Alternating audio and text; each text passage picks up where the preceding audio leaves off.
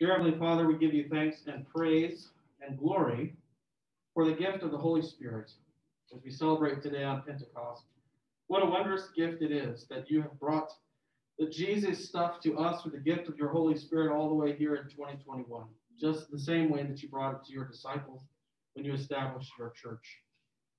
Help us, by the aid of your Holy Spirit, to remain cognizant of our sinfulness and the gift and wonder of the gospel in Jesus, and embolden us to share that wondrous news with all of those you place in our path. Be with us today as we continue to study the Creed and the scriptures that support it, so that we may better understand our own confession of faith. All these things we ask in the name of Jesus. Amen. Okay, open up your small catechisms to page 177, where we're starting today.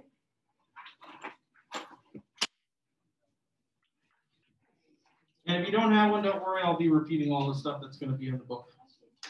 Okay, so we went through part one of the Creed, which was about God the Father, and it was about creation. Now we're finishing up Article 2, and Article 2 is about God the Son and his work of redemption. Right? So the big paragraph is the second article of the Creed, is what we call it. And we're basically chronicling a confession of a statement of faith about all of the things that Jesus did in order to work our redemption. Okay? Now, I want to point out again, I think I brought this up at the very beginning when we started with the creeds, that one of the cool things about our creed is how specific it is. Okay? We're not just making a general statement about God. We have very specific things about him which he's revealed to us that we confess as true. Right? So we talked about a little bit about natural law, I think maybe last week and a little bit the week before. And we decided natural law, that the creation proclaims the glory of its creator, but that only gets us so far. We would never understand Jesus just by observing nature. Right? And we had to get that information from God himself. And because we have, according to his word, we make this confession of faith. Right? And do you guys remember where this creed comes from? Just to kind of set the stage for our discussion today. Was it written verbatim in Scripture? No, it wasn't. So did somebody just make it up? Council of Nicaea? Yeah, one of the early church councils, right? And if you think that people split hairs nowadays, one of those councils was over the difference of one letter and one word. Right? And a lot of those early church controversies were centered on the subject of this article of the Creed, which is the person of Jesus. Because he's the most radical claim there is, right? True God and true man all at the same time, really dies, condemned for our sins, and rises victorious over death. Right? Those are all radical claims. They just don't seem radical to us because we've heard them a bunch of times. But in the early church, that was always the subject of controversy among theologians, is how exactly this Jesus guy fits. And we talked about that last time, that he had to be true God and true man. So can somebody give us a little summary from last week? Why did Jesus have to be true God in order to accomplish God's plan of salvation? Live out the law. Live out the law perfectly, right? What else?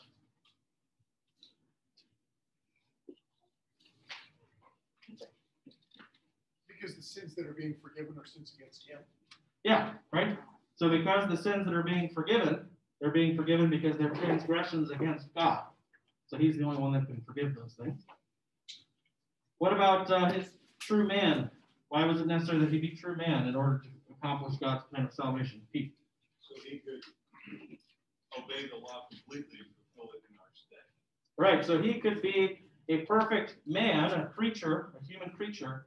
He could perfectly fulfill the law. Kinsman Redeemer. Do what? Kinsman Redeemer. Yep, and we talked about how once Jesus is born and dies for us, right, we become Jesus' siblings, essentially, right? Co-inheritors as sons of God, right? Even the women. We talked about that, if you remember, right?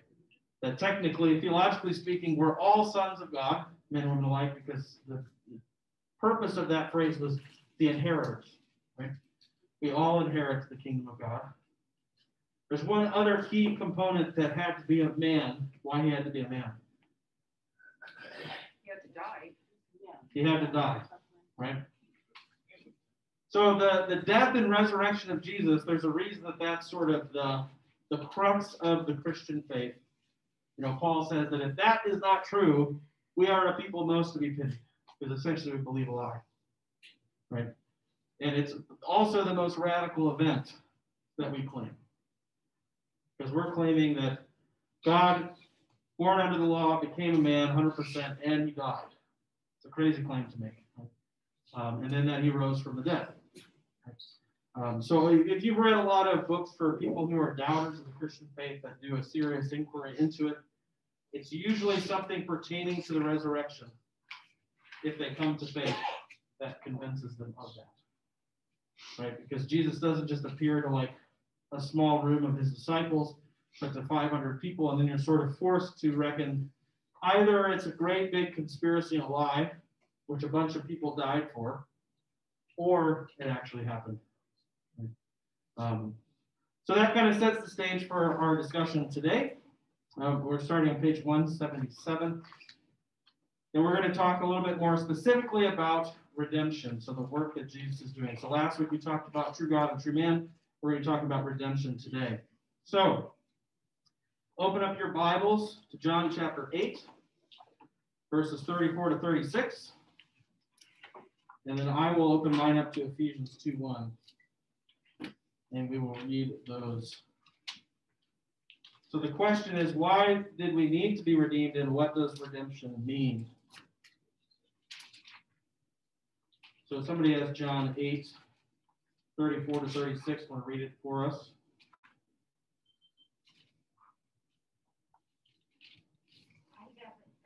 All right, Trish, go ahead and read it for us. Jesus answered them, "Truly, truly, I say to you, everyone who practices sin is a slave to sin. The slave does not remain in the house forever. The son remains forever. So if the son sets you free, you will be free indeed." Okay, and then here's Ephesians 2, verse 1. And you were dead in the trespasses and sins. Okay, so in light of those two verses read, what does redemption mean? It's a word, that's one of those religious words we throw around a lot, and then when somebody asks you what exactly does it mean, it always takes a moment to figure it out. What does redemption mean? Forgiveness of sins? Huh? Forgiveness of sins? Forgiveness of sins, that's part of it. Yeah? Look at the term like redeem a coupon. Okay. Somebody did something for us so we could receive something. Okay, so that's always a good way if you're just looking for root meanings of words, is consider it in a bunch of different scenarios. So Pete brought up redeeming a coupon. So does that mean that you have a voucher, essentially, that is worth a certain amount that you use in place of something else, right? So if Jesus is our Redeemer, if we use that language, what's on our voucher? Life and sonship. Life. Sort of like bought back from the devil. Very good. Right. There's a compensatory language with redemption, right? That God is, while all loving, he's also just. And so there's a price. Sin is a serious thing, right? It's a serious affront to God, and it requires a price be paid. Right? And so Jesus pays that price in our stead, and in return gives us a voucher, if you want to say it that way, to which now when God sees us, he sees that coupon, and that coupon says, this person has life and righteousness and salvation. Right? So that's why it's really important that when we talk about righteousness, it came up in the sermon today, that we have none of our own, right? Lest we begin to start thinking that it's us doing this grand work of salvation, even in some small way, right? That's why, pastors traditionally wore white robes. It was to signify that the white robe was a covering of God's righteousness, right? And it was a covering over the blackness of their sin, right? And so it was meant, ironically, even though it's usually interpreted the opposite direction now, It was meant ironically actually as a humbling of the individual in that office, right? They're a sinner, and they do this office by virtue of the righteousness of Christ, which is enshrouded them. Right? Same with the white of the tab or the colic. Right? The only great thing that I'm bringing over and above, I'm not some superhuman person, is the Word of God. Right? So if ever I stop speaking from the authority of God's Word, this is all you're getting. Right? And so I ought not to do that. So I actually have a prayer in the sacristy. It's Luther's sacristy prayer. And Luther, of course, Luther's a man he always had a way with words. And he basically says in that sacristy prayer, like, I'm glad that I'm not really the one doing this, because if it was left up to me, he uses the phrase, I would have ruined everything a long time ago. So it's a nice reminder to pray that before the service, to remind me what my role is, right? And it's a general truth for all Christians as well, right? That the righteousness that we now possess, none of it is our own, right? It's part of that redemptive gift, okay? Now, what about Ephesians 2:1? What does that tell us about this idea of redemption? I'll read that one more time. And you were dead in the trespasses and sins. Can't say finer than that. That's like Ezekiel's Valley of Dry Bones. Right. And what does that tell us about the way redemption works? It's completely external to us. Very good. Right. So if you've ever heard of the phrase extra nos, that's the Latin phrase that comes outside of ourselves. Right. Dead people have nothing to contribute to an active process. Right. Just like the Valley of Dry Bones, which we heard read today. It's all something that God does to and for us, right? So that's actually why in the rhythm of our worship service, there are parts where we're meant to be still and be quiet and receive, right? So sometimes you might be tempted to think, oh gosh, that was a long reading from Acts today, and Pete just milked it. It's so slow. Couldn't he have said it faster, right? And if you have one of those thoughts in your head, you should squish it immediately, right? Because it isn't about Pete. It isn't about you, right? That's God's gift to you. And it's actually directly related to the topic today. One of the ways we are brought the Holy Spirit the primary way is through God's Word. So that's why our response to that word is, thanks be to God. And if you've been going to church for any length of time, you know that occasionally it's hard to say that at the end of some of the readings because it doesn't seem like a gift. Right? I did not come to bring peace but a sword. You cannot follow me unless you hated your father and your mother and your brother. You know, and then at the end you're like, thanks be to God, I guess. But it really is, right? It's all part of this gift where God is active and we receive. Right? And an interesting point, too, is we even try to turn that passive reception into a work that we do. Right? So that's why I wanted to make the point today that part of what the Holy Spirit does in showing us our sin is he's the one that prompts us to turn and repent. But even the repentance is not an act of our own will, but a prompting of the Spirit. Right? And the Valley of the Dry Bones is a great example. God didn't go around and say, hey, do you want me to bring you back to life? He just did it. And it happened to them. No decision theology. Yes. No decision theology. You don't like that stuff. All right. So redemption is a buying back. Or if you're like me and you love that big word that nobody can really pronounce, propitiation, right, is about that fact, right? That it's a offering to pay a price. Right? And then later in the scriptures, we hear it referred to as you are no longer your own. Right? Why? Because you were bought with a price.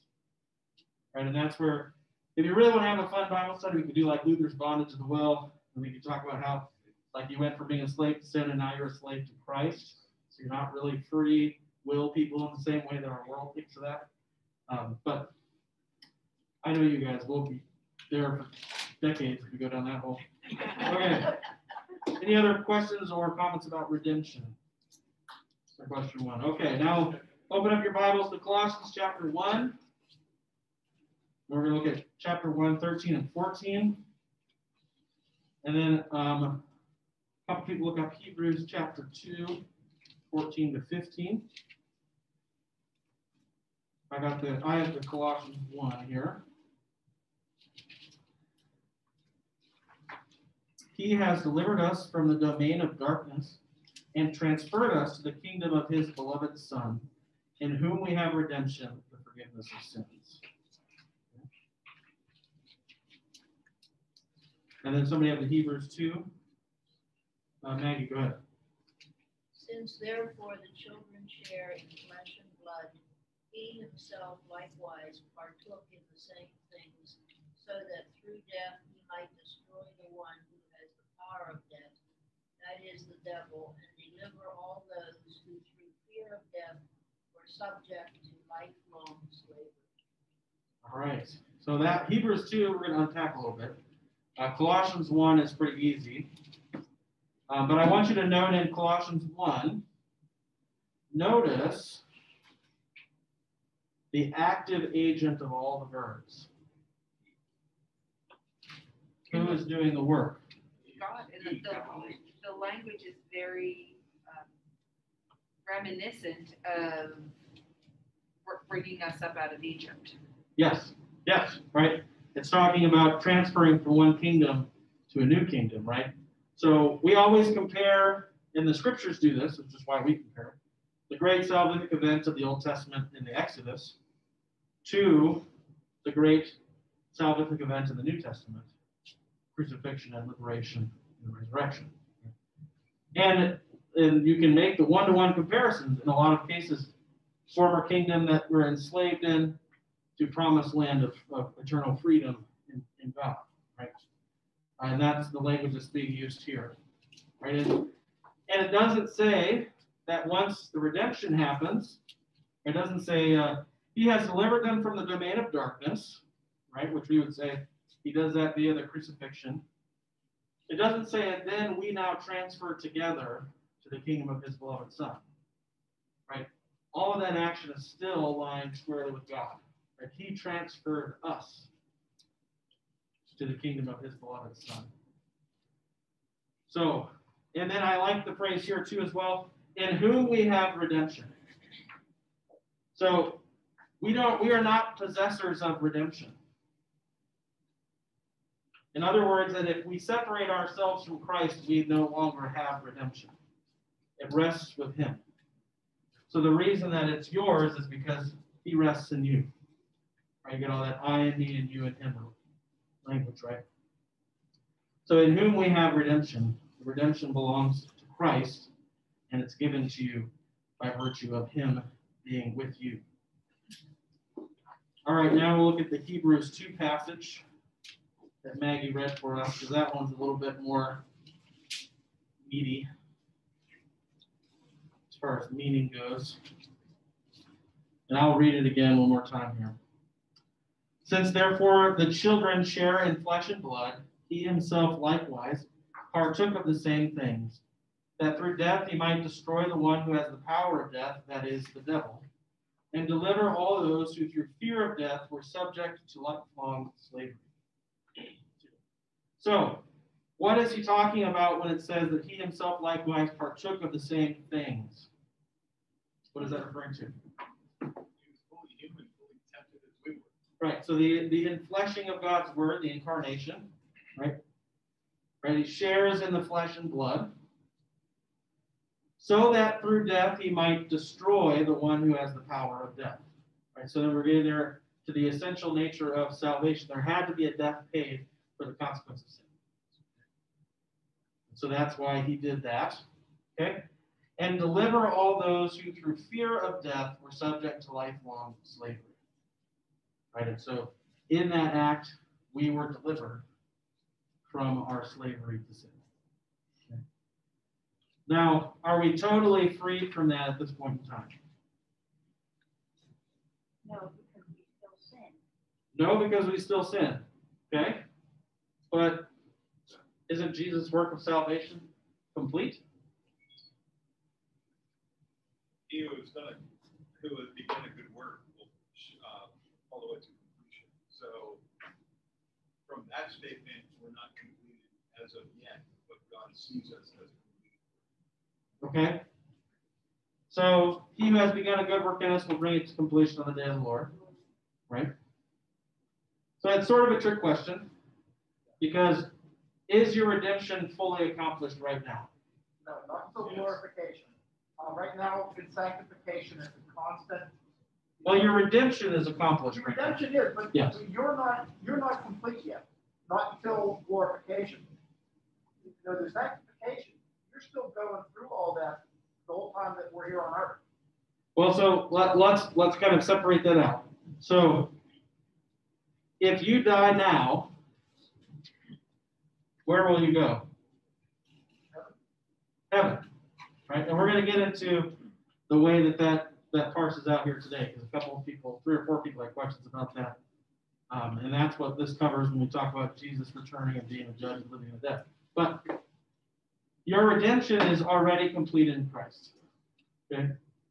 And it's important to point that out, because that's one of the things that separates our doctrine from a lot of Christian denominational teachings, is that the sanctified life is the outgrowth of a justified life. Okay? So the scriptures, that's why they always use sort of natural growth language when they're talking about the works of those redeemed in Jesus, right? We're a tree brought back to life. We're dry bones which now have life, right? The bearing of good fruit. What bears good fruit? A living and healthy tree. What makes a living and healthy tree? Jesus does, right? We often get caught in the sort of arguments and details about like what humanity thinks of as good works, right? The bearing of good fruit is the natural outgrowth of the Christian life. So that means that it involves repentance. It involves worship, right? Which we don't think of those things as quote unquote good works, right?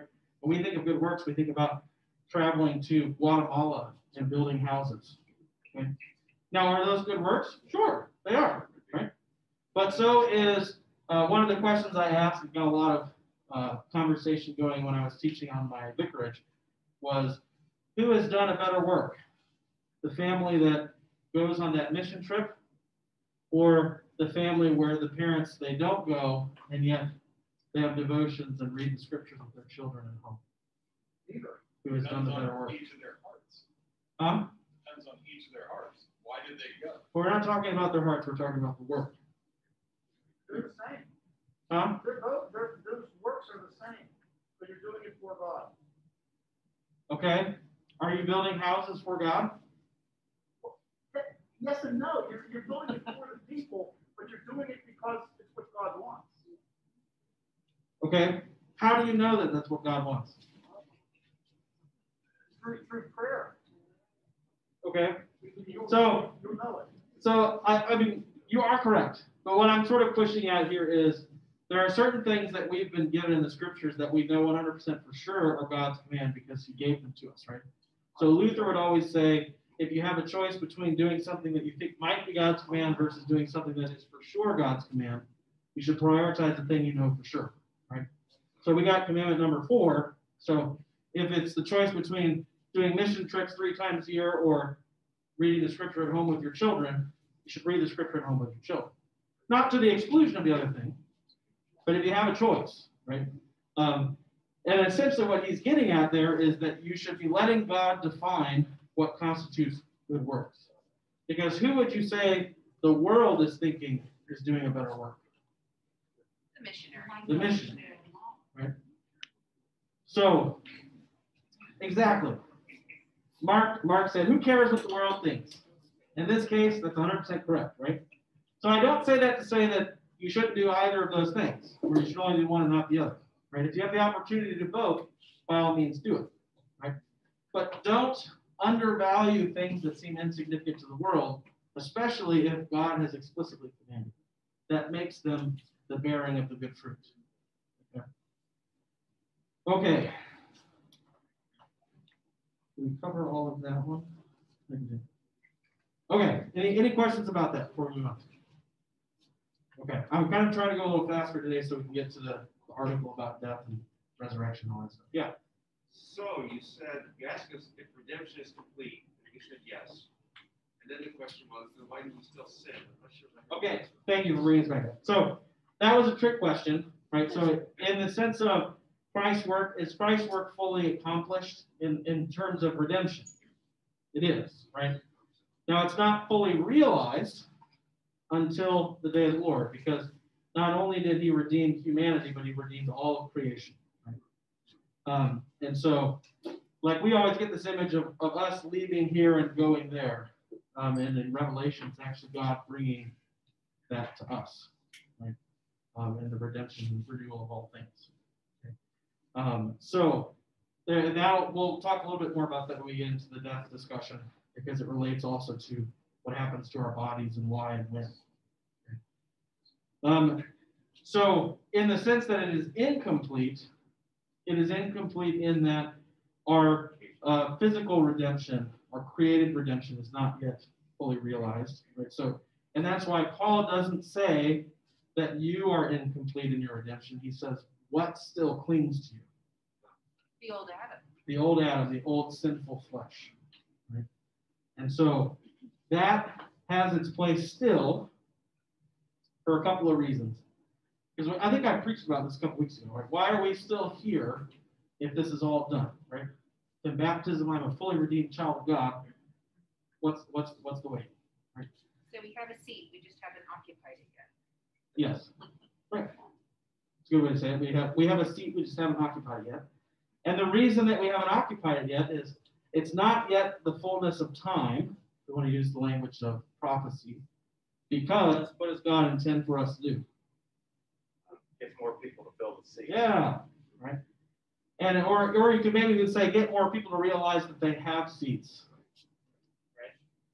Right. And the way that that's done is not by, hey, yo, you who's struggling in your sin, I'm a perfect person, fully redeemed by Jesus, and you should be like me. That doesn't work, right? Because what happens when you're struggling in sin and you know it's a sin and somebody points it out to you? What's your first reaction? Who are you to judge me? Who are you to judge me? Which is a classic line of defensiveness, right? And that actually inhibits your ability to speak to that person. And it inhibits their ability to hear you. Rather, we've been given the approach as ones redeemed, right, who were once dead and are now alive. We can say, I'm just like you.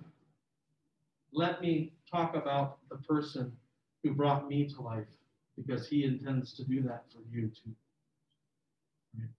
Right? Which is consequently just sort of a reflection of the nature of the incarnation in general. Right? Jesus took on flesh, like one of us under the law, so that we could be redeemed. But the scriptures also tell us that's a comfort to us because he knows weakness just like we do. He can relate. We don't have a Savior who can't relate. And so as witnesses, we relate to those we witness to because we are like them apart from Christ. And so then we give them what God gave us. We give them Christ, which we receive from the Holy Spirit. Okay. How did all this work? So let's look at Romans 3:25.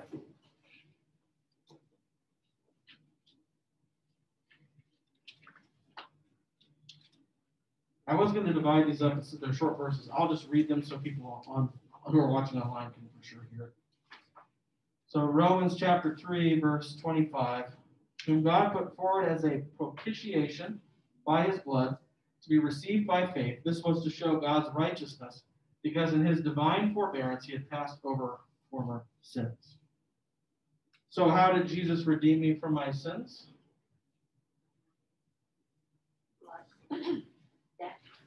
By his death, which served as a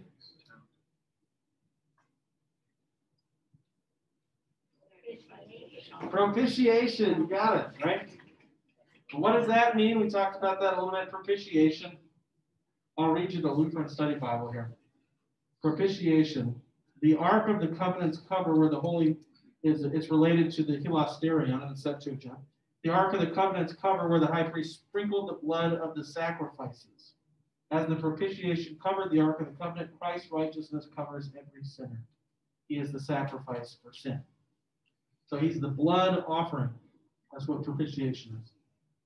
The blood offering. And That's significant because how does the scriptures describe blood?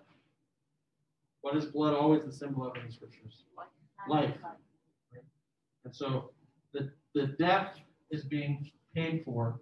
Jesus is the blood sacrifice. He's giving up his life, his blood, in order to buy us back.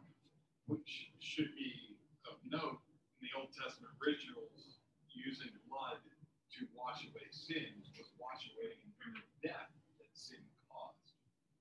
Correct. And it's such a favorable word. Like I think of, making up for somebody's sin as being almost like you're in the negative and you're bringing it back to maybe neutral. But propitiation is such a positive word. It means to make something favorable. Right. Yeah. So Jesus is making us favorable to God. Right. It's much more active than just simply taking away the negative. It's adding Correct. favor. Right. That's a great point because if you would say that his death is just making us sort of like neutral or palatable to God, then you naturally then think that you must then do something further. Right. But it's further than that. It's a making right completely of that relationship, of that brokenness has been fully restored to the original favor of God and the relationship that he desires with us. Yeah. So in that case, that's probably not a very religious word then. Oh, it's a highly religious word. It's not an especially Christian word or a Hebrew word. Right. I mean, people are making all kinds of gods Right. That's happy in the ancient Near East and other places. It's really for appeasing. Yes. There is an appeasement, but there's that pro part that it's a favor part. It's not just making up for the bad. It's also good. Well, we also, so it's not that we necessarily use totally different language, right? There is an appeasing that happens here, right? But the appeasing is not done by us, that's the distinction, right? In a pagan religion, the appeasing is always done by the devotee, right? It is essentially, if you were to summarize it, most religions, and this is where I always kind of go when I have somebody who tells me that all religions are essentially the same. I say, well, actually, my religion is like the opposite of most religions. Because in most religions, the direction of redemption is the devotee ascending to God, or some level at which they then become worthy. Right?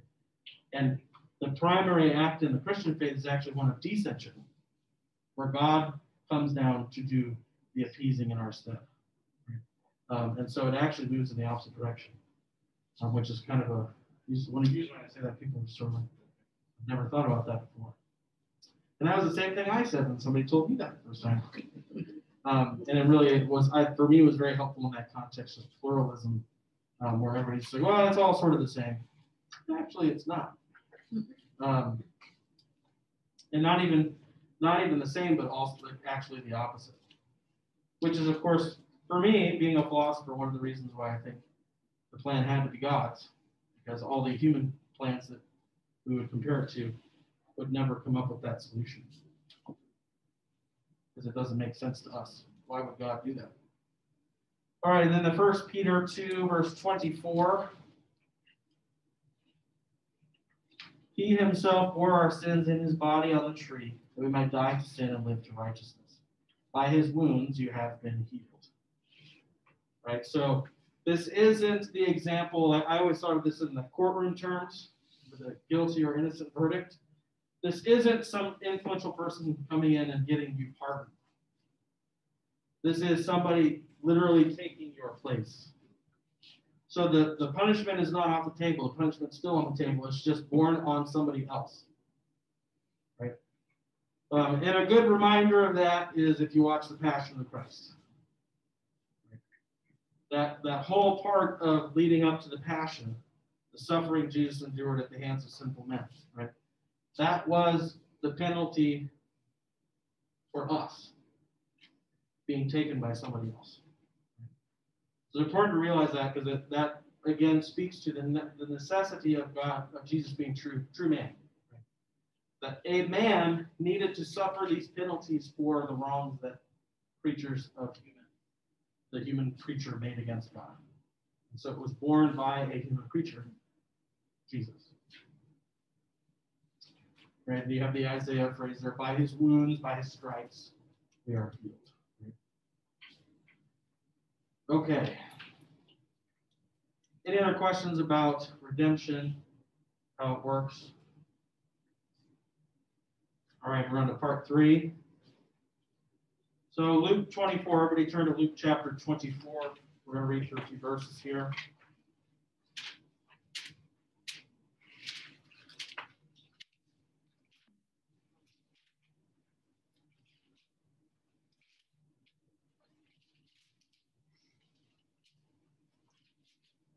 We're starting at verse 36. So this is the resurrection chapter in Luke. So Jesus died and risen, and now he's appearing to his disciples. Because now what we're going to talk about is we've confessed our faith in that Jesus has done the work of redemption, right? He's died on the cross. He has descended into hell. He now ascends.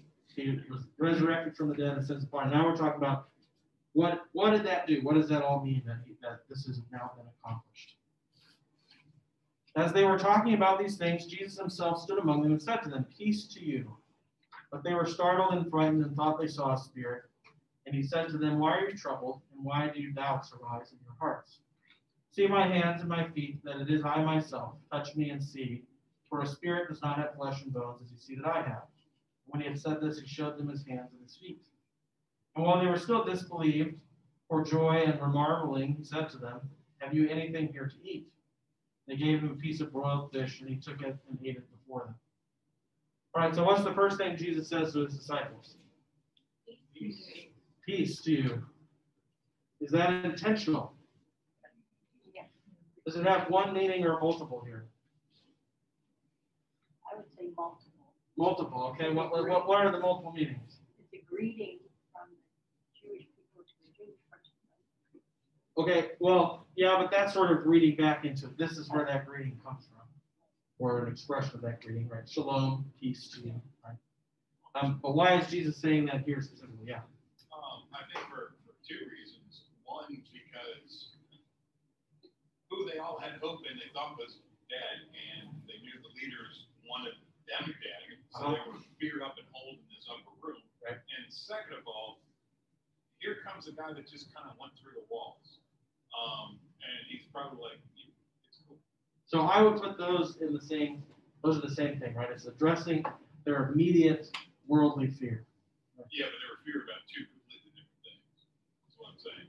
Fear from being caught by the high priests and whatnot, and fear of seeing what they thought was a ghost. Sure. So Jesus' greeting peace to you is not addressing their fear of the leaders, right?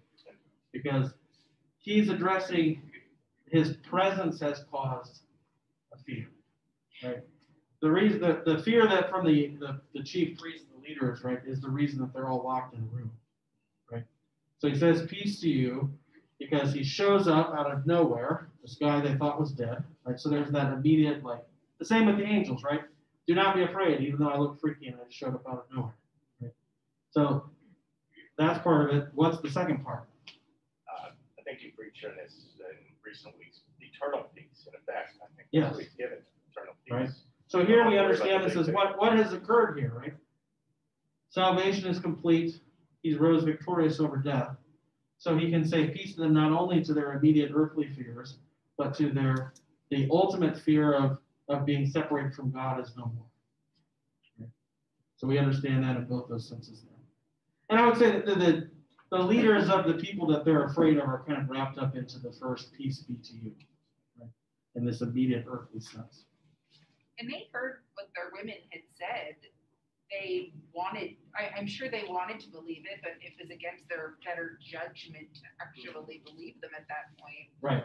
And so, but while they still did not believe for joy and marveled, like that's a really cool kind of thing. Like they wanted to believe, but there was something in their logical brain standing in their way, and then he shatters that. Right. He shatters whatever was standing in the way. Right. Yeah, because you can see that he does multiple things in order to assure his disciples that he is alive and he is who he says he is, right? So that verse is even in there after he's explained to them, like, see my hands, I really me, right? And they're still not quite there. Right, and then he's like, all right, give me a fish, and I'll eat it. So spirit doesn't need to eat a piece of fish, right? He's remarkably patient with humans who are like, what's going on? I see that you're there, but I don't really believe it, right? All right, then in verse 44, he goes on. Then he said to them, these are my words that I spoke to you while I was still with you, that everything written about me in the law of Moses and the prophets and the Psalms must be fulfilled. Then he opened their minds to understand the scriptures and said to them, thus it is written, the Christ should suffer and on the third day rise from the dead, and that repentance and forgiveness of sins should be proclaimed in his name to all nations, beginning from Jerusalem. You are witnesses of these things, and behold, I am sending the promise of my Father upon you. But stay in the city until you're clothed with power from on high. All right, so that one passage there, verse 45. Then he opened their minds to understand the scriptures. Still all about the word. Very good, right? Still all about the word, because Jesus is the fulfillment of the word, right? And so what we're meant to understand as Christians is all of the scriptures are understood through Jesus, through the person of Jesus. Right? So that's how when we read in Isaiah, we're reading about really specific prophecies that Jesus fulfills. We believe them 100%. We don't believe that some dude went back after the fact and wrote that stuff in. Right? Why? Because Jesus is the fulfillment. He was always meant to be the fulfillment. And so when he comes along, it changes the meaning of the whole body of word, right? And the best example of seeing this is the life of Saul becoming Paul. Nobody convinced Paul that the Old Testament was about Jesus, apart from God himself, right? And the way that he convinced him is he revealed himself as Lord. I'm the guy. And then after that, Paul has to reevaluate everything. He has to reevaluate his understanding of the law. He has to reevaluate his understanding of the covenant, right? And all of that comes after knowing Jesus is Lord, right? And right here, we're witnessing that with the disciples, because they clearly didn't fully get what was going on, right? They're hiding in a room, even though they should know that the God of the universe is on their side. And here is where that really comes to roost. Because they were probably along with everybody else. They're like, oh, he said he was going to destroy the temple and rebuild it in 3 days. Right? They probably were actually thinking about the temple and not his body, right? And sometimes he even explains that, and they're probably still thinking, run into something. Even though Christ came and they saw all this, what he said, they still had to wait for the Holy Spirit to come. Yes. Give them the power to do it, right? Yes. So I think actually the Holy Spirit had a twofold purpose for the apostles. One was for them, so that they had the ability to proclaim the gospel as God needed them to establish his church in all nations. But it was also primarily for the perpetuation of God's word from generation to generation to generation. Because how did all of us in this room receive faith in Christ? Via the working of the Holy Spirit through Christians from previous generations, right?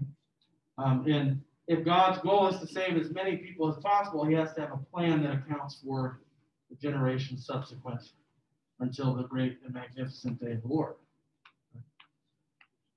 All right, and then we get the ascension here. Then he led them out as far as Bethany and lifted up his hands. He blessed them. While he blessed them, he parted from them and was carried up into heaven. And they worshiped him and returned to Jerusalem with great joy and were continually in the temple blessing God. So how did Jesus' resurrection change things? Let's get a little list here. Kind of relieved you from the fear of death. Right. That peace to you stuff. Right? Relieved from the fear of death and ultimate condemnation. Right? So, and Paul belabors this point quite a bit, that the law is no longer condemning. Right? It still shows us our sin. It's still in play, but we're freed from its condemnation. Right? They were able to understand its kingdom. They were able to understand his kingdom because what did he do for them? He opened up the scriptures, right? So we now fully understand God's word and his plan of salvation even from the very beginning, right? So prior to Jesus, nobody knew that Genesis 3:15 was actually about Jesus. But now we know, because he's told us. And it's sort of like a sort of humorous stance that I've for Lutherans, like this is what we would say about our stance on communion, but really in general, it's like if the resurrected guy said so, it's probably true, right? Because what does the resurrection signify? That Jesus is everything he said he was. Right? So that means that what he says is what the Son of God says, which is what was now sort of fully understood by his disciples. Yeah. He also took all the Old Testament traditions and rituals and made them useless at that point. Yeah, well, not useless, fulfilled, completed. Fulfilled, yeah. Yeah. Well, in a sense, the rituals are kind of useless because you're not going to give blood sacrifice. Oh, okay. So if you're talking about specifically like sin sacrifice offerings, yeah. So that is, I would say useless is the wrong word. No longer necessary. Right? Completed. The book on that is shut. Right. I was taking you to mean also like the laws and the promises and stuff. Okay. Plus verse 45. Opened their minds so they could understand the scriptures. Yes. So the understanding of the scriptures. So I made reference to Genesis 3:15. We now know Genesis 3:15 is about Christ. All the promises of the Messiah fulfilled. And then, of course, this is nobody said this because it's probably super obvious. Is that now we are inheritors of the kingdom of God. Because what is one of the ways that Jesus is described as being a resurrected human? He is the first fruits of this new thing, this resurrected life, which means he's not the only fruits. Who are the other fruits? We're fruits.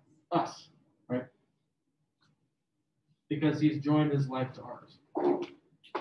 Okay, now we're going to get to the fun part. How does the resurrection from the dead work? How does our resurrection from the dead work? All right, so I'm going to divide up these titles. Let's see. Pete, can you do Isaiah 26, verse 19? Mark, can you do Daniel 12, verse 2? Are you guys going here? Yeah. All right, can you guys do the Luke 23, 39 to 43? Let's see. Dave, can you do John 5, verse 28? Karen, you got a Bible? Can you do the 1 Thessalonians 4:16? And Janice, Revelation 20, verse 4. Do you want to do John 6:40? Did I skip one? You did. Oh, Cheryl, you want to do John 6, verse 40? All right, so the question I want you to be pondering as we read these verses is how does our resurrection from the dead work? And this is what a couple of people had questions about when we're getting started here. Okay. All right, Pete, Isaiah. Sorry. You say me. Oh. You can go back to. You got it? Yeah, here you go. Your dead shall live, their bodies shall rise. You who dwell in the dust, awake and sing for joy. For your dew is a dew of light, and the earth will give birth to the dead. Okay. So what does that tell us about our resurrection? What's one thing we get from that? What kind of resurrection will it be? Physical, right? That you who are dwelling in dust, buried in the earth will give birth to the dead, right? So there's a bodily resurrection, right? Daniel 12:2, Mark. Another spring clean. And many of those who sleep in the dust of the earth shall awake, some to everlasting life, and some to shame and everlasting contempt. Okay, so what does that tell us about the resurrection? For everybody. It's for everybody, not just believers, but also unbelievers. But the result after the resurrection is very different. All right, Luke 23. Then one of the criminals who were hanged blasphemed him, saying, "If you are the Christ, save yourself and us." But the other answering rebuked him, saying, "Do you not even fear God, seeing you are under the same condemnation? And we indeed justly, for we receive the due reward of our deeds, but this man has done nothing wrong." And he said to Jesus, "Lord, remember me when you come into your kingdom." And Jesus said to him, "Assuredly, I say to you, today you will be with me in paradise." All right, so that's the thief on the cross. What do we learn about that? What do we learn about the resurrection from that one? It's kind of fast. It's kind of fast, right? What does Jesus say? He doesn't say Today. someday, he says today you'll be with me in paradise, right? So it's immediate. All right, what about John 5:28? Do not marvel at this, for an hour is coming when all who are in the tombs will hear his voice. All right, an hour is coming. Huh. Is that maybe okay? So we've still got the benefit of the doubt here because the hour could still be today, although it's been a while since that was written. So there's an appointed time as well as saying it's an immediate thing. All right. What about John 6:40? For my Father's will is that everyone who looks to the Son and believes in him shall have eternal life, and I will raise them up at the last day. Oh, okay. So now we're doing a raising on the last day. Is the last day today? I mean, it could be, I suppose. But so far it hasn't been, right? So There's make a note of stages. that. Seems like there's stages to this. Seems like there's stages. Very good. All right, 1 Thessalonians 4:16. Pay close attention to yourself and to your teachings. Continue in these things, for in doing this, will you save both yourself and the hearers. All right. So witness. Is that 1 Thessalonians chapter 4? 16? Oh. He has it all memorized.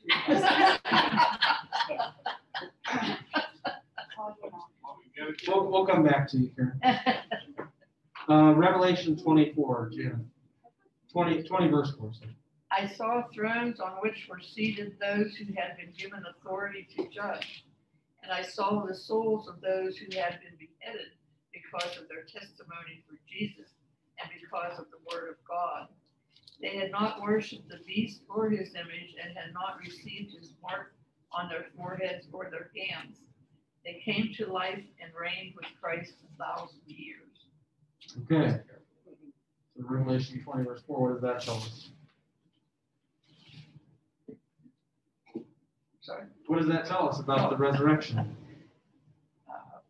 So John's having a vision. Well, yes, it's going to be crazy. It's going to be, I can pretty much guarantee, unlike anything you've ever seen. In fact, what does John notice? There are redeemed people present. What does he say about them? Did I hear they have the authority to judge? Uh-huh. They got their heads back. They got the, well, did they? I know. Look at the words. What does it say? What does he see? Huh? Just their souls, right? It specifically says that their souls were present in the presence of the throne. Right? And then what happens later? Do what? The body and soul get back together. Ah, all right. So we're starting to get some light shed on these stages here. All right, we got our 1 Thessalonians now. Yeah. For the Lord himself, with a cry of command, and with an archangel's call, and with the sound of God's trumpet, will descend from heaven, and the dead in Christ will rise first. All right. So another great and magnificent day of the Lord reference there. All right. So how does this work? If there's an immediate resurrection in the presence of the kingdom of God, and yet there's that on the last day part. So what's going on here? Do they think they figured it out? Maybe they already did. On the last day, your body will go to your spirit. Okay. So the immediate effect of the resurrection is when he's speaking to the thief on the cross, is today you'll be with me in paradise. We understand from the other elements of the scriptures about the resurrection is referring to the soul, right? So in John's vision in Revelation, It's the souls of those who have died giving testimony about Christ that are present already. And then later, the bodily resurrection. Right? And that actually is pretty consistent with the understanding of the day of the Lord, because what is happening on the day of the Lord? It is the redemption of all creation. And that includes your body. Right? And then we're told that what's going to happen to our body? Perfectly restored, just as is? Oh, even better. We're all going to have 6 packs? I think perfect. It will be restored perfect, meaning it won't be restored in the crippled body that I have now. All right. But then it's more than a restoration. It's a brand new thing. Right? And so we don't know exactly what that means, right? But it means that we're going to have a heavenly body, and it says a heavenly body just like Christ, right? Because did Jesus give up his 100% humanity after ascending to heaven? No, right? So if you see pictures that people have drawn of Jesus after his ascension, what do they still always show? They show the wounds from the cross, right? They actually usually depict like the holes in his hands with jewels, right? Signifying that like this is the price that was paid, but the work has been completed.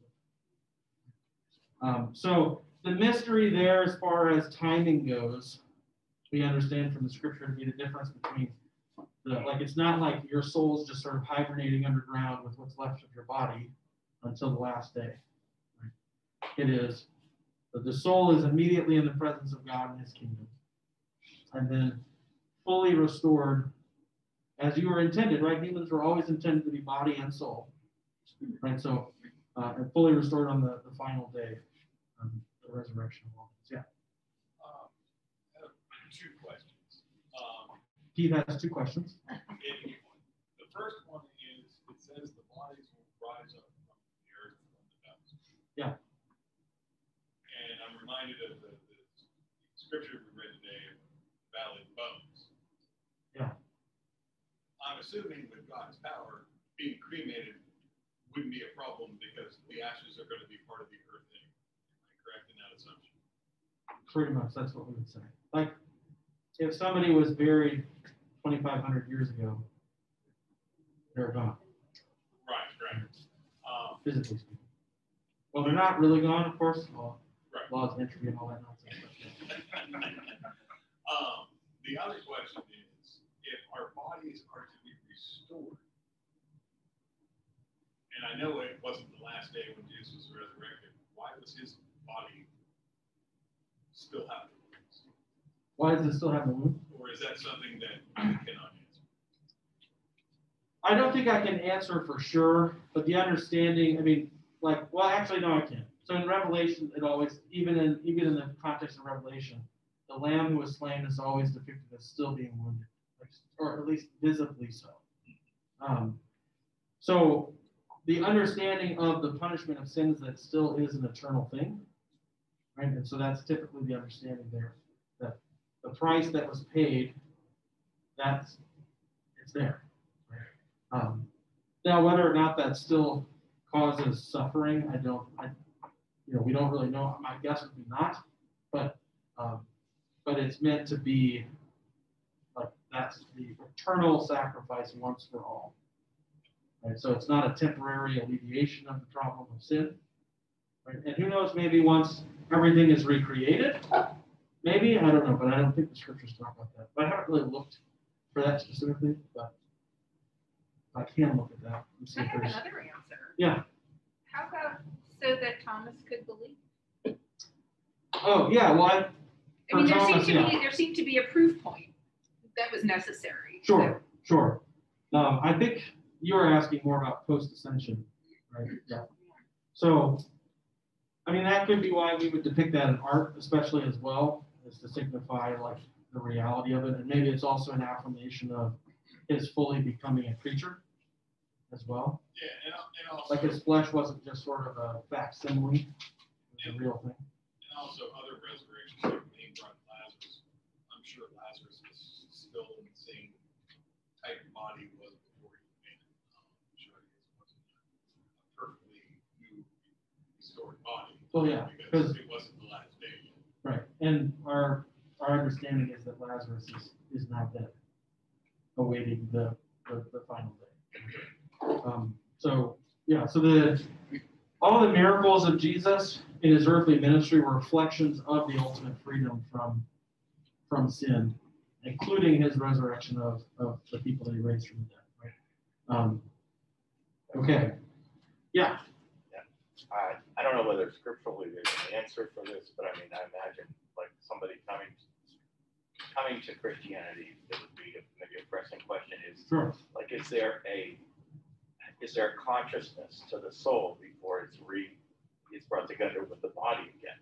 I mean, because Christ says to the thief on the cross, you'll be with me today. You're saying that's the soul, obviously. Yeah. That is we don't know whether it's a consciousness of that soul in heaven before. I mean, our understanding of the way it's written is that it would, and that you're not just sort of in stasis. But because I think it describes them as being active in the Revelation imagery there in chapter 20. And then they're also like primarily active in their work of worship and praise of God. Right? So there is, I think it's like you're conscious, but it's not, the work is not yet totally finished until you're whole again as a human. And humanity is always described as body and soul together. Right? And I think that's also part of what it means that Christ is the first fruits of those who have fallen asleep. Right? His resurrection, which is a bodily one, is the form of the resurrection that we will have as well. Good question. Yeah. Just in terms of the revelations that we were reading, it seems as though some people have already been resurrected and they're with Jesus now. Well, okay, so our understanding of there are only a few people that have been bodily brought to heaven, and they did not go the normal means. They were brought prior to death. Right? Beyond that, we don't really know exactly how that works, other than that they bypassed the death to life formula that we follow. I mean, specifically the people that he says were beheaded and therefore witness Jesus. Sure. Yeah. So that gets a little bit into what we call what's called theologically dispensationalisms. So that depends on how you understand the millennia that's being referred to there. Lutherans are amillennialists, which we believe not a literal millennium. So we don't believe that there's going to be 1,000 years where those people will be brought back to life before the day of the Lord. Some Christian traditions do. And I'd be happy to answer more questions about that, but that's a big topic. I mean, that would be like another 10-week Bible study probably. Because there's a lot to unpack. In terms of like what Dave was asking. Yeah, no, so our understanding is that their bodily resurrection will be the day of the Lord, not a time prior to that. But the understanding that we have from Revelation as well is that their souls are like, they're not just sort of floating there unconscious. Because when you read 5, it says, then the rest of the dead did not come to life. So what does that refer to? Like they're just dead and their souls, everything is just black, or? Well, let's look here.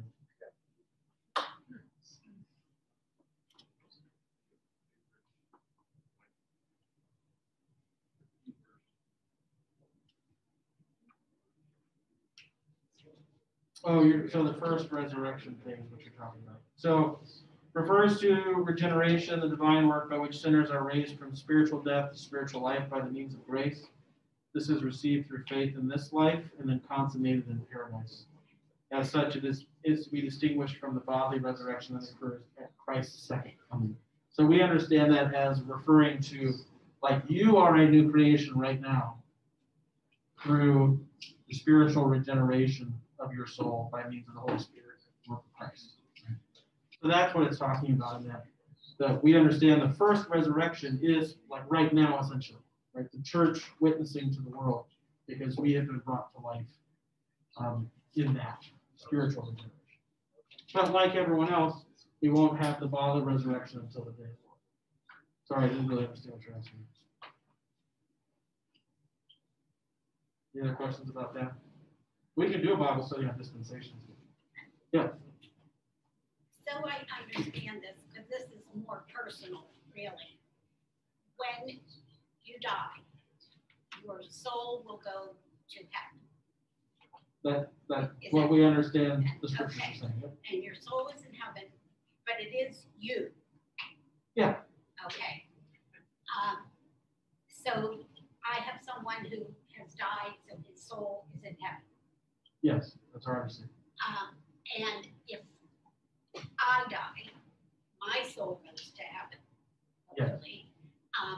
So will I know this soul? As far as those sorts of questions go, that's a big can of worms, because like a lot of people only have life in this world as a frame of reference, the life in the world to come.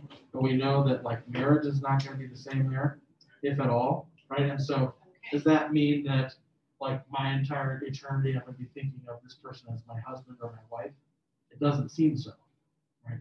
Now, when I say that, I want you to hear that whatever relationship you do have is going to be far better than any earthly derivation that we can think of. We just don't know exactly the nature of it. So when we say somebody is looking down on us from heaven, They're not. they're not. I mean, if you were face to face with Jesus, would you be looking anywhere else? No, but being here, you Sure. want the comfort of thinking. What comfort would that actually bring you? Well, that I'm still connected. You are still connected, but not. Think about it this way: it would actually be a weird form of torture for a soul in heaven to be observing earth, right? Especially if they love you, right? Because you're living in a place of deception and death and despair, right? So our understanding of that is that probably for their sake, that they're fully with God in this new place, right? And your connection to them is that you will also be there when your time comes, right? And so, like when I'm doing a funeral, that's why I intentionally don't, in my sermons, talk about the emotional side of like peace, because it isn't really there once you dig into it. Like what brings you peace is the reality that you believe in faith, that they are freed from the pain and suffering of sin and death, and they are with God. Right? One way I heard it expressed, which was pretty powerful, was on my vicarage, there was a guy at the church there who lost both of his teenage daughters in a car accident. Right? Awful, terrible thing, and obviously in a lot of suffering of that. And he told the pastor, and then the pastor, my supervisor, told me this, that the thought that kept him going and gave him any sort of semblance of peace, especially initially, was that they were with the only person who could love them much better than he could. Right? And so essentially, like our emotionalism about death is inherently corrupted by our selfish nature, and it's usually about us. Right? And so it's the same with like when people say that somebody turns into an angel and they're watching over you. They don't turn into an angel. They're not watching over you. Angels are watching over you, but it's not your grandma or your grandpa or that sort of thing. Does that answer your question? Yeah, sort of. I mean, there is an aspect of like how you're going to relate to your husband to heaven. Yeah. Like it won't be the same, but I don't know exactly what it'll be. It'll be better. I can guarantee that, but I don't know what that is. Right? But it's the same with like children, brothers and sisters, right? Those are no longer the primary defining aspect of your relationship anymore. It'll be God, and you're with Him, right? And so we're not really sure. That's comforting. Yeah.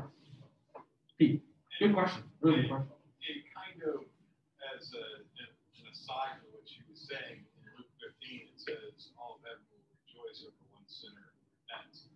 How they know about it is unknown, but they do know that there is someone who came back into the fold, or came into the fold. Well, and I want to be clear too. Like life right now in the world is not like a especially because the work of Jesus is not like a total trash heap, right? So that's why when we talk about the new heavens and the new earth, it's a redemption of creation. It's not like a scrapping of creation and then starting over. Right?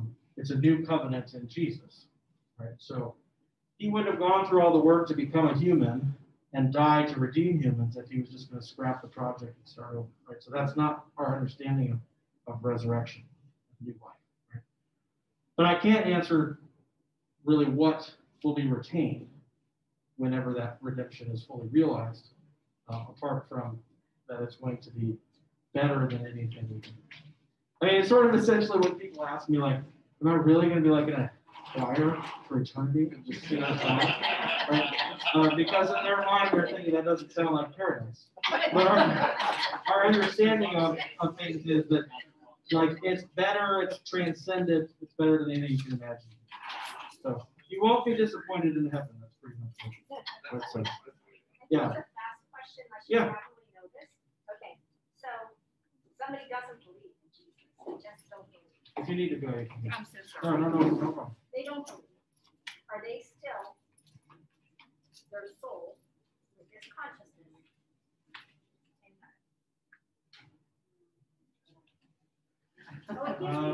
So if they don't believe, Say again. you're asking for someone who dies and is not a believer. Well, I'm saying there's still some people here I know that just can't, they believed and now they just don't anymore.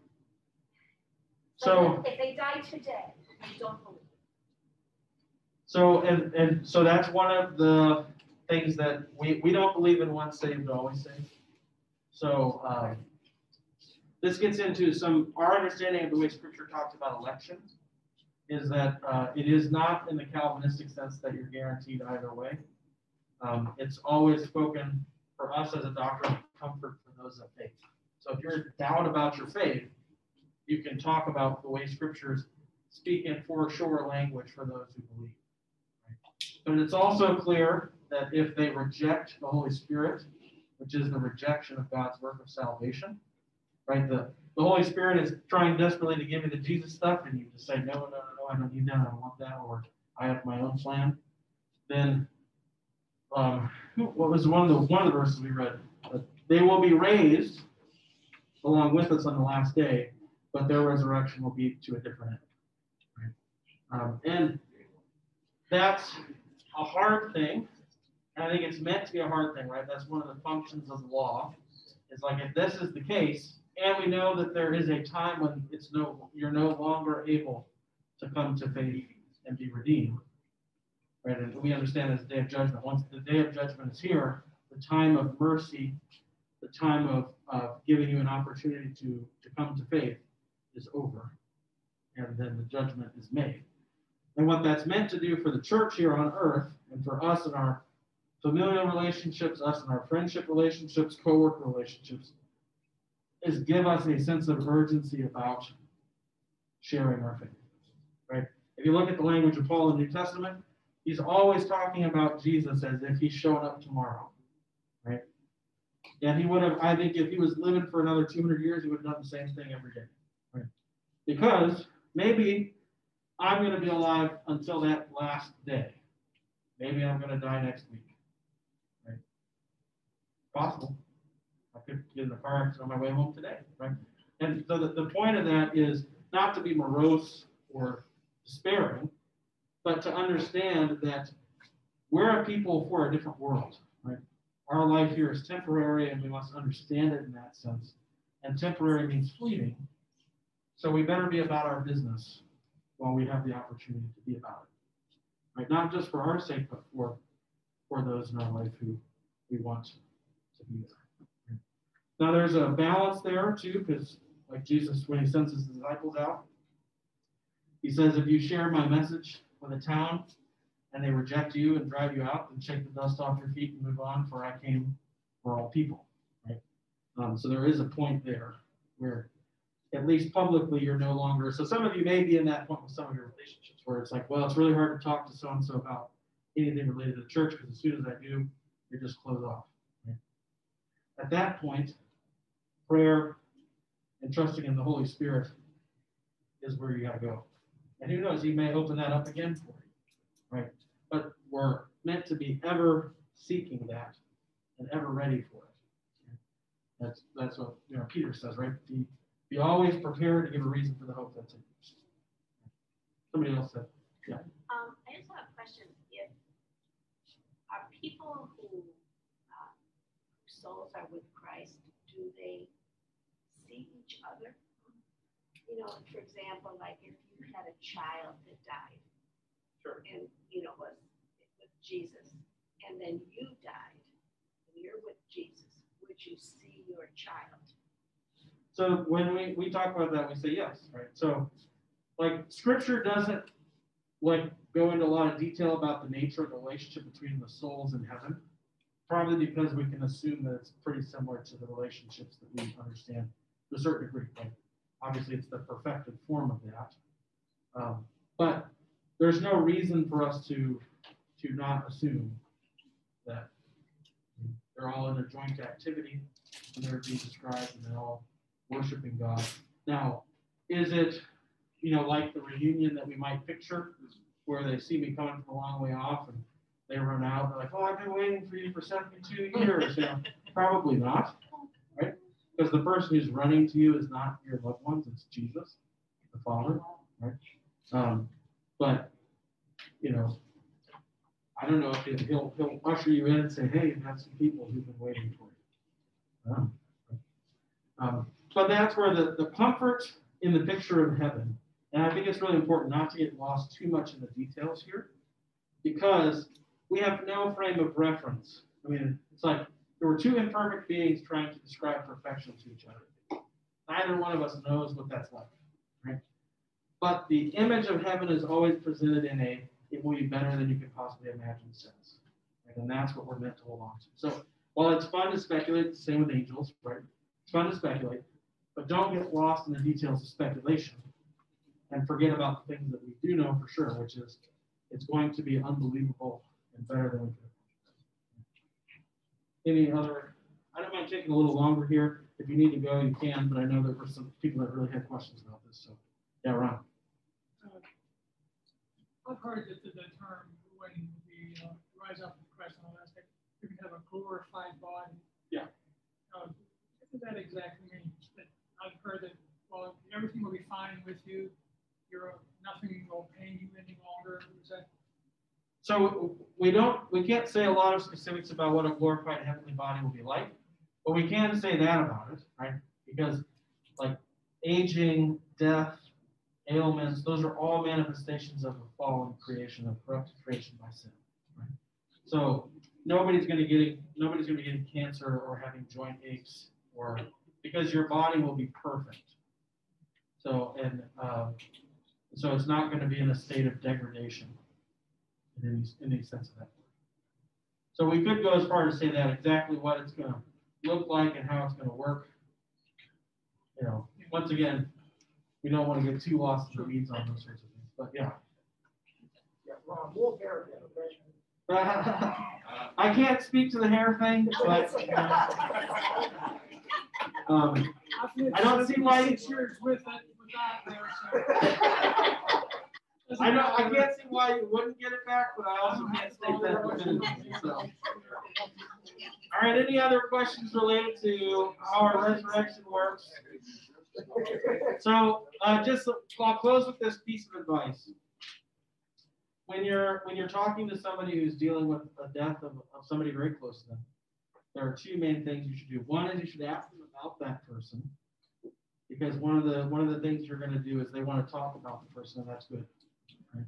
Because they're not meant to be forgotten. Okay, but that is separate from the peace that you're going to provide them, right? Because it isn't you that's providing the peace. Right, and I have an experience. I'm present when sometimes people are taken off machines and things like that. Okay? And in those moments, the natural human reaction is, what do I say? What do I do? What do I say? What do I do? I want to make this go away.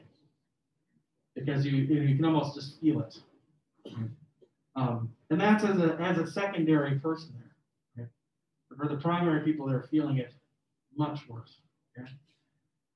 And I was thinking that, I was in my head about that at my vicarage when I was in a situation like that. And while I was thinking about that, my vicarage supervisor just started reading the scriptures. Words of Jesus about the resurrection. Okay. So it's important that as Christians, in the face of death, we don't speak for ourselves, but we bring Jesus' words to bear in that situation. That's what I do at a funeral, right? Because Jesus is the only person who speaks hope in the face of death. Right? I don't, you don't, he does. So you don't have to come up with some nice sounding poem, or you don't have to come up with the perfectly formed phrase. Go with something that Jesus said, and you'll be good to go. Okay? All right. On that note, we will close with prayer.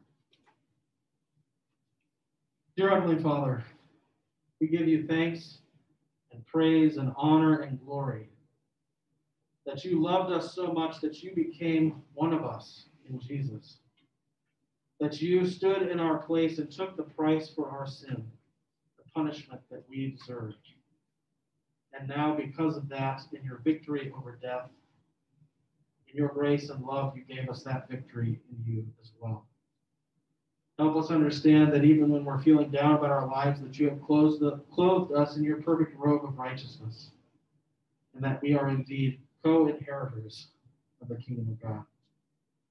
Be with all of those here who are struggling with grief and loss. Assure them with a certain hope and the promise of the resurrection, that the souls of their loved ones are with you right now, free from pain and suffering, face to face with their Lord, and that they will be reunited again in their earthly death, and then all of us together on the final day, the great and magnificent day, where creation will be fully restored and made new in your kingdom. Until then, sustain us through the gifts of grace in your word and sacraments.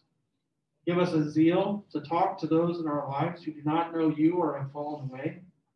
And if they don't want to speak to us, then help us speak to you about it and raise their cause before your throne in the confidence that you hear our prayers. Be with us this week as we do all that you have placed before us. All these things we ask in the name of Jesus. Amen. Have a great week, everyone.